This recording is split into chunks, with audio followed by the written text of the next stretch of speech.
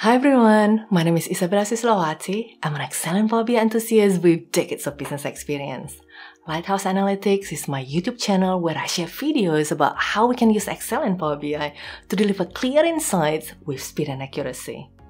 Not too long ago, someone showed me the most efficient way of changing a waterfall color. It is so quick and easy, I couldn't believe that I didn't know about this trick even after using Excel for more than 20 years.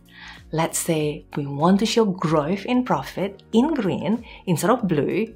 How do we do this?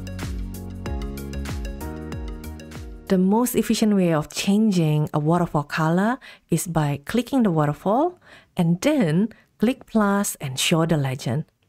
And then click the legend. For example, if we want the increase to be green, click increase. And then right click, change the fill to green. Let's say that green. Okay, let's say we want the decrease to be red. All we need to do is right click and change it to red, for example. And voila, all done. And this is dynamic. You can change the input, things will change. And if you don't like to show the legend, you can delete the legend, no problem. Click and delete. And then let's test. If we make that minus 2 million, watch, that becomes red. And then if you make that 1 million plus, for example, watch, that's dynamic as well. Isn't that awesome? All done.